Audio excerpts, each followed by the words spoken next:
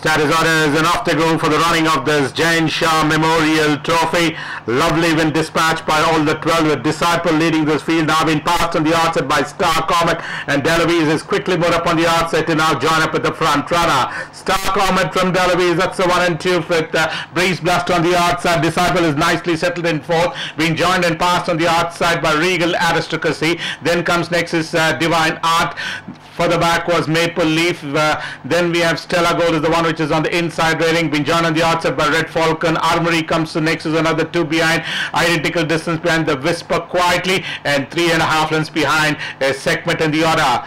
They go past the 1200 meter mark, and Delavise is the one which shows out by about a length in front at the home straight from Breeze Blaster. Then comes Star Comet. Disciple is in fourth, being joined on the outside by Regal Aristocracy. Divine Art is the one which is angling for his run. Maple Leaf comes to next, and Stella Gold in the order. They straighten for the final run, and Delavise is the one which brings them into the old stage. Just given a couple of backhanders by about 2.25 in front. Divine Art is the one which is starting to make his run on the outside. Regal Aristocracy comes to next, but Divine Art comes and assumes command, goes in front by about 2.25, 3, and now striding clear is Divine Art, and Divine Art is going to lift the Jayant Shah Memorial Trophy clear off this field, almost about 6 lengths in front of Disciples. Then we have Delavise, Regal Aristocracy, Armory. They have been followed by Stella Gold. Then comes Maple Leaf, Red Falcon, Breeze Blaster, the Whisper quietly. Second last was Star Comet, and ending up last was Segment, and as they finished past the